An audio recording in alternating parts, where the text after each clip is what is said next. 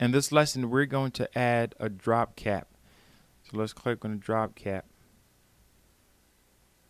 And let's leave the default settings. That's always a great way for you to get a visual of what you need to change. You know, there's sometimes that you look at a default setting of something and you like it and you don't have to change it. So this is what it looks like, this T.